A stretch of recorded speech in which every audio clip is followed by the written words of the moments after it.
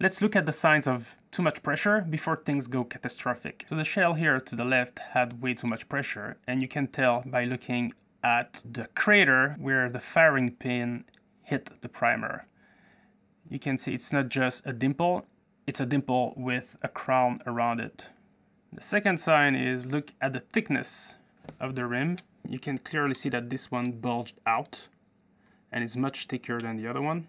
And also look at the bolt face left indentation. You can see how it cracked. That's because the bolt face is usually supporting the shell, except there's a notch on the 870, and this part here is unsupported. But because there was so much pressure, this part that was unsupported actually bulged out. Whenever you see things like that, do not add any more powder or shot to your actual load, because making a heavier load with the same quantity of powder will only increase pressure.